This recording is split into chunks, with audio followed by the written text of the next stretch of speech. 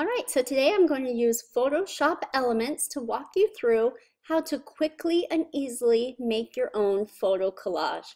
It's a super fun way to have a vacation memento, to be able to display several pictures all at once. Okay, so to start off, you're going to go ahead and open the pictures that you would like to use in your collage. I just have some snapshots that I took on my phone on our last vacation. So those are the ones that I'm going to use. I'm going to open them up, and they're going to open down here in your photo bin. You're going to need to open at least 8 photos. The collage is going to hold 8 photos. I want to have more than 8 open just so that I have some options for changing out. So I've got all my photos selected. Down here you can see that they're selected. After that, you're going to come up to the upper right hand corner, click create, and from the drop down you're going to pick photo collage. At this point you get to pick what size you would like your collage to be when it's completed. I'm going to pick 12 by 12 because I have a square frame that I'm going to put my collage in. You can just pick whichever option works best for your project. Go ahead and click OK. Now you can see here it's starting to just generate the collage for us. It is that easy. It's tilting some of the pictures and mixing and matching.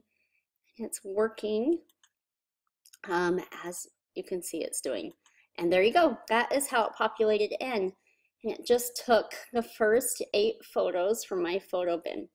Now, say this one where the second face is hidden, I might want to switch out. And so I can just take a photo from down below and drag it into its spot. And then you can see that it was replaced right there. And so you can tweak how it auto populated the pictures in. So if we want this picture instead of the car picture, I can go ahead and put it over on top and it's going to populate in.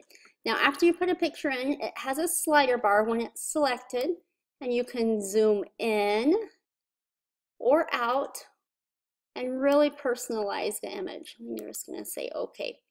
Also, another way that you can personalize things is you can move these and layer them differently, so you can have a hand in really tweaking your photo collage and getting it to be custom and just the way you want it.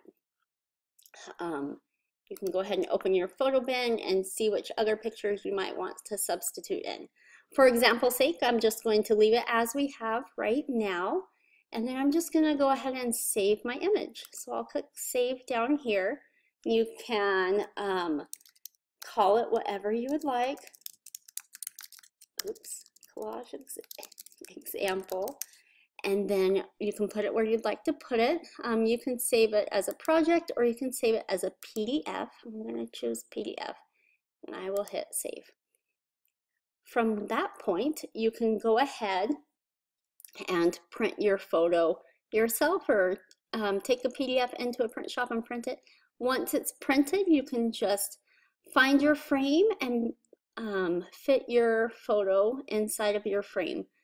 I think it would be super fun to have a whole photo gallery wall filled with collages from vacations through the years. So it'll be fun to hear what you guys do with your photo collages from your vacations and how you use that memento and how you enjoy putting one together for yourself. Thanks for letting me show you how to do it.